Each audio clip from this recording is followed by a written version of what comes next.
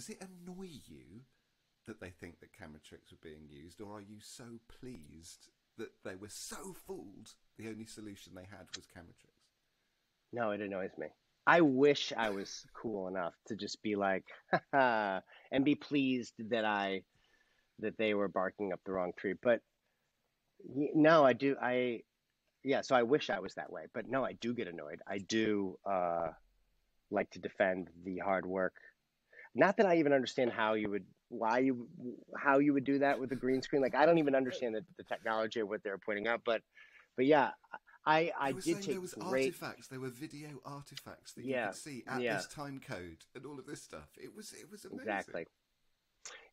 Listen, there is a great satisfaction in taking a very hundreds year old method, whether it be, the Dakota chair in the Invisible Man bit, or, a reflective surface to an old method, and manage to still fool people in, 2020, so much so that they think that it's fake. That is satisfying.